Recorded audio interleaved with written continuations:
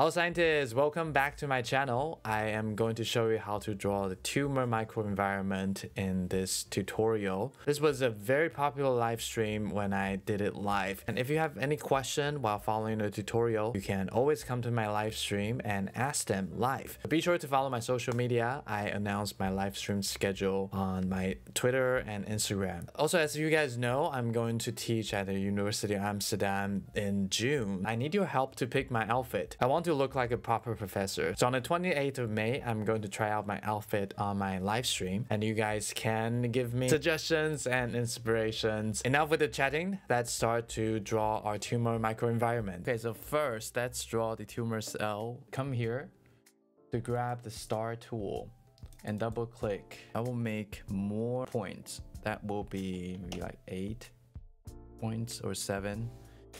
I think 7 is better, like an odd number. Let's switch to the direct selection tool. You will find these round widget, which is called the round corner widget. You can just drag on them. Then you can round these corners. Then you can adjust these individual corners, and you can also just pull on some of these anchor points.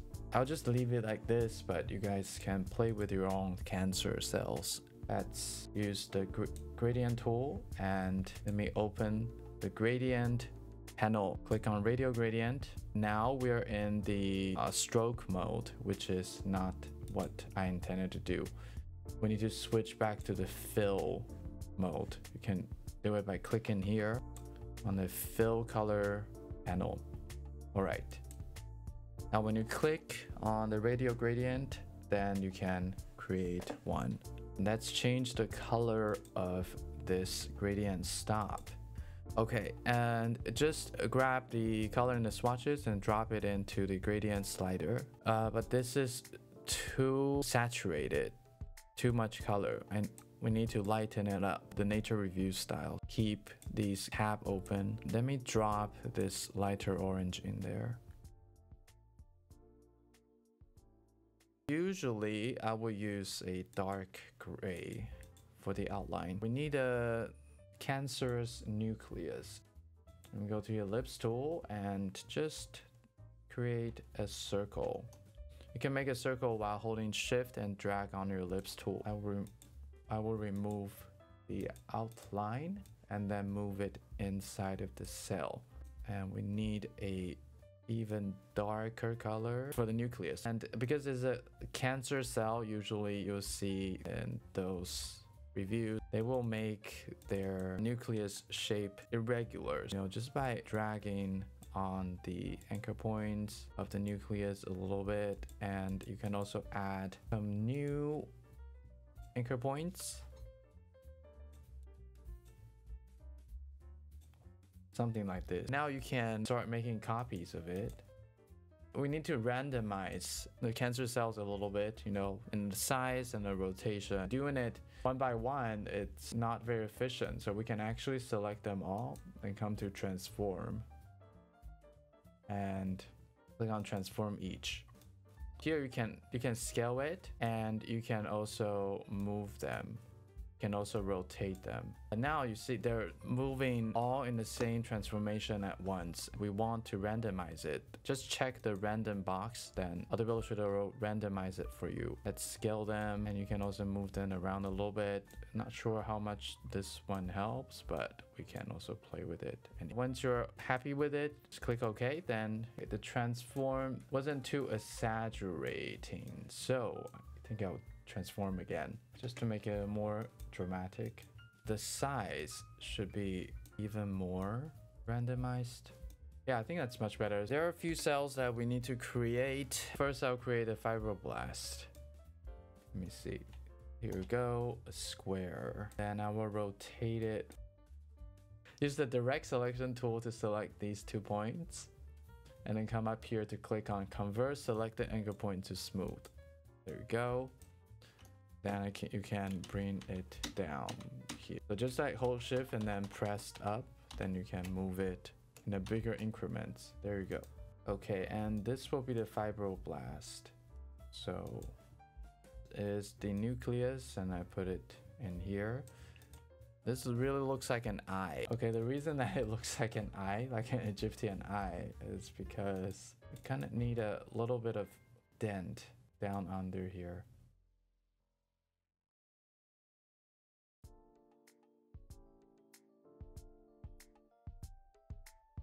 And do you see that there's a weird thing going on? Because I missed dropping it right on top of the gradient stop. So if you guys are wondering what happened there. And we need a little bit more color in there. Okay, good.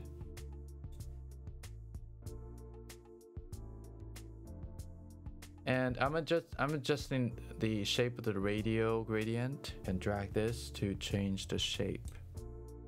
Yeah. Any questions from you guys?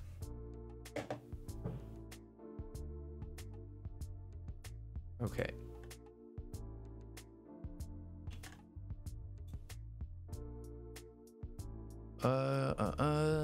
Okay, here. So make a more saturated color right here and drop it in. Okay, there you go. And make it thinner. So this is the 0.5 thickness. In the nature example, they put figure legend down there. We can also do that.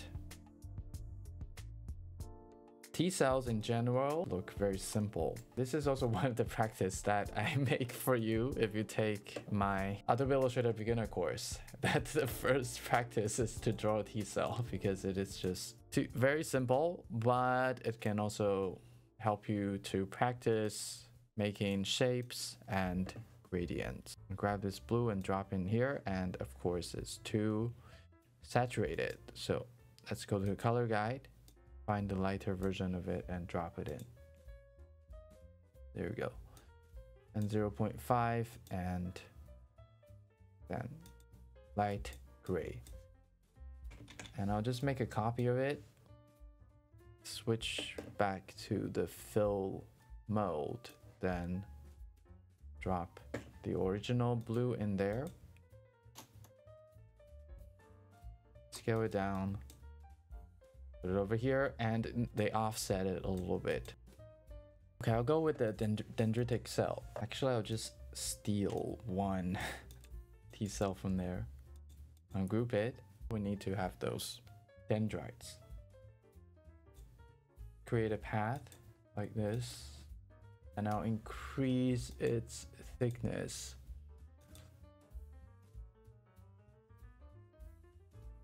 And now I'll go to stroke and change it to round cap. All right, I'll make a few copy of this. Maybe make them a little bit thicker, some of them thicker. Like that. Okay, and we need to convert these paths into objects. So let's go to object, expand.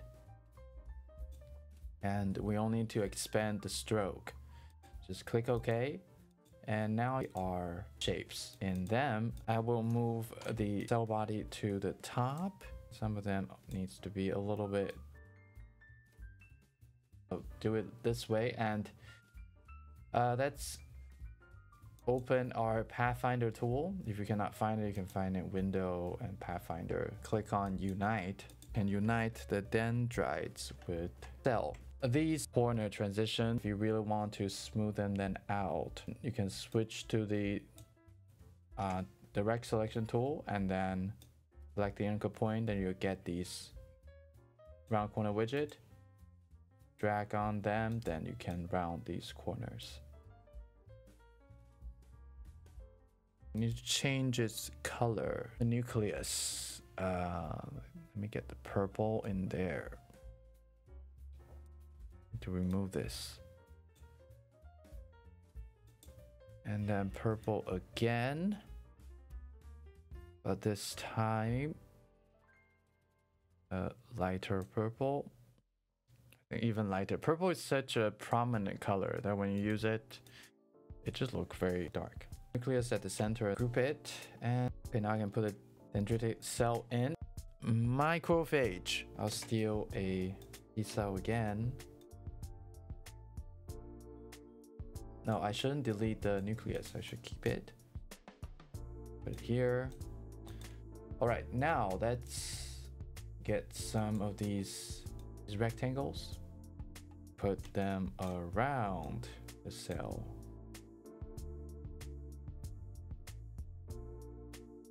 Okay, good. Okay, I think now it's better. Unite. And let's go to the direct selection tool. Select some of the anchor points. Click on convert them to smooth. And let's do it to all the points.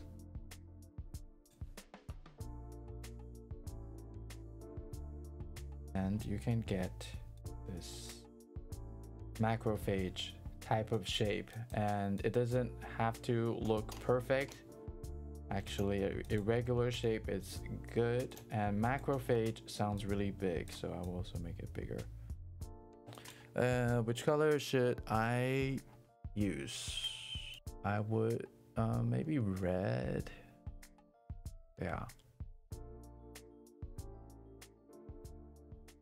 This is a very prominent red. But I will make it lighter with the color guide. Drop it down here.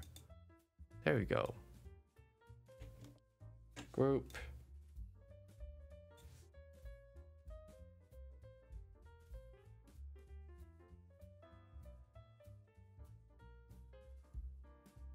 Macrophage. Also, let's drop like maybe two or three of them in there. This is like a big party in here. But that's how the tumor microenvironment should look like, right? So crowded, and then you have a little bit of apoxia at the center. All that shenanigans.